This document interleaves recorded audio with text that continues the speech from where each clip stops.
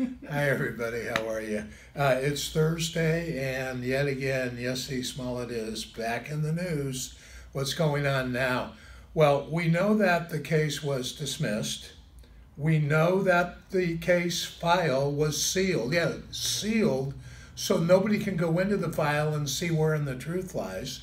He was given, catch this, 16 hours of community service. I'm telling you, that's like Zippo. 16 hours of community service? Come on.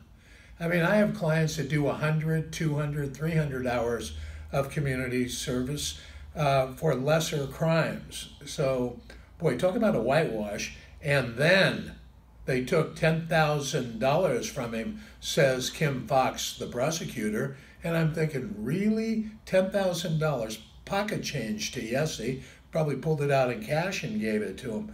Now, the city of Chicago is going after him for the cost of the investigation, somewhere in the hundred thousands of dollars, probably 150,000 round figures, say, and they're going after him and saying pay it. I would guess that his attorneys would tell him just pay it and be done with it, because if they pay it and they're done with it, then it's out of the news. I've got to tell you, this has to be looked at. The feds have said they're going to take a look at it. Sometimes I find when the feds come in after something like this happens, there's a lot of saber rattling. And yeah, we're coming in, we're the feds, we're going to get you. It's like, come on, guys. Really? If you're going to, then let's go after it. And I would imagine, at least I would hope, they're also looking at the prosecutor's office to see what happened here. Now, this Kim Foxx, the prosecutor, interestingly enough, was mentored, at least that's what she said, in part by Senator Kamala Harris of California. They say that she would phone her, Kim Foxx, the prosecutor in Chicago who was going after Smollett, said that she would phone Kamala periodically, not necessarily on this case, but other cases, and talk to her about cases and, you know, having Kamala give her advice. Remember, Kamala was a district attorney in Alameda County. Then she bounced over to SF San Francisco to become the district attorney over there. And there was quite a bit of stuff that went on there. Maybe one day we'll talk about the crime lab and the Brady, which are discovery issues that she faced while she was DEA there. But let's put that aside for a second. Getting back to this case, I really do hope the feds do take a hard look at this. Will they prosecute him? He should be prosecuted. Depends on what they find. The feds move at glacier speed, so don't expect them to come up with an answer for us right away. All in all, this is really wrong. And the thing that really sends me sideways is the fact that they sealed the file. The judge has spoken out and said, oh, everything was copacetic here, didn't do anything wrong. But then I think it was the prosecutor that said, oops, what do you mean they sealed the file? My gosh, how did that happen? What do you mean, my gosh, how did that happen? You had to know it. So why would they seal this case? This is a case of public importance. When I was a DA, and a lot of you know I was a DA in LA, San Francisco, and Alameda County, here in California, mostly in Alameda County for 11, 12 years. And there were some cases like this that are hot button cases that come up. And as a DA, you look at it and you go, you know what? We got cops that saying he's guilty. We got a mayor that thinks he's guilty. There are facts that prove that he's guilty. Maybe there might be a difficult prosecution here, but so what? The whole country's watching this. Get some chutzpah.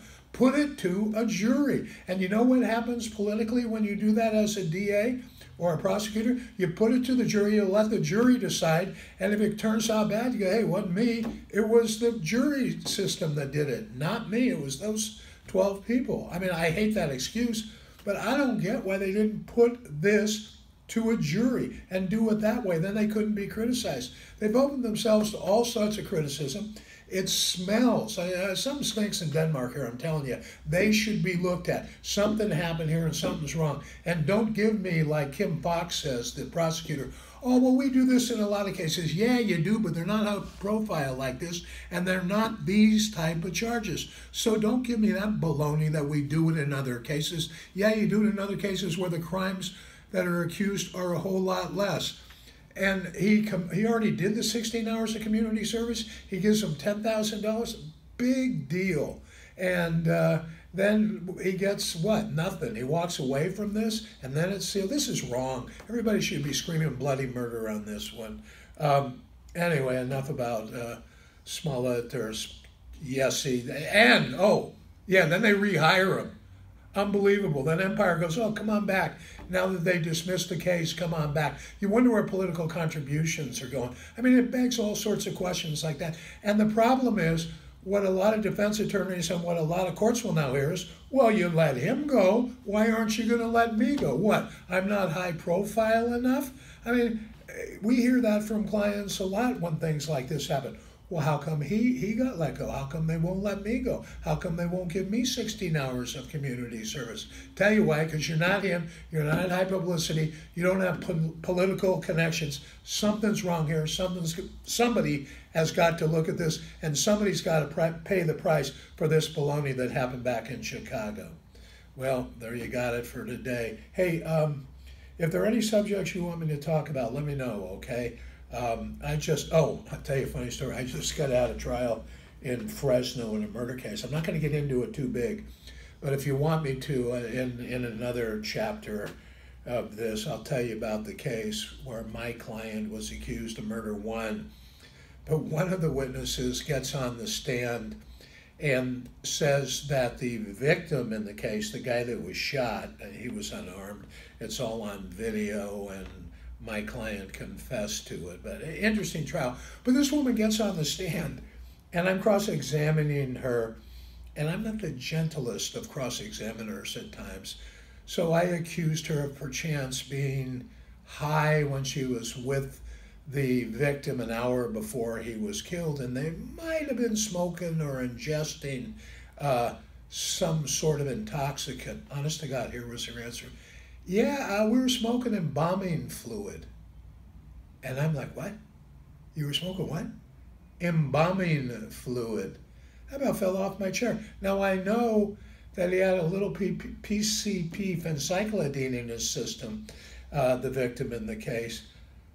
And I thought, whoa, is she talking about PCP? But I'm telling you, those things happen in court, and I don't know whether to turn around and laugh or look at the jury and go, say what? What's going on here? Embalming fluid. Ever heard of that one? Anyway, have a good day. I'll see you tomorrow.